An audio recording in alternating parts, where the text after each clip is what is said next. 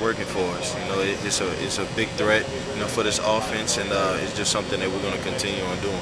I've had people tell me that you don't look happy when you're on the sideline when Jarrett's out there. Is there any truth to that, or is that just you being in the game?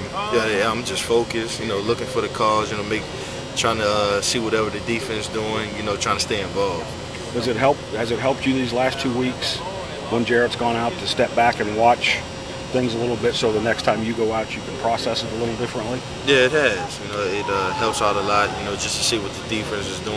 You know, from the sideline. You know, you can see everything. You know, rather than when you're in the game. I think I've asked you this before about learning from each other, you and Jarrett.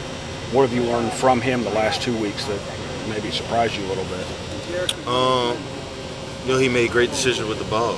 You know, that's one of the main things that really stands out in his, you know, last 2 performances.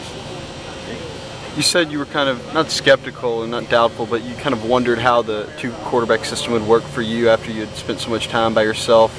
Kind of evaluate the weekend, or the past 2 weekends maybe.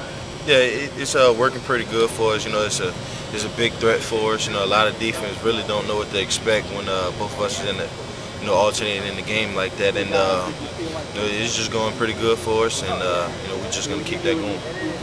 Have you ever thought what it would be like if you and Jarrett were in the game together? Nah, nah, I never thought about that. I mean, that'd give the defense an awful lot to think about. It probably would.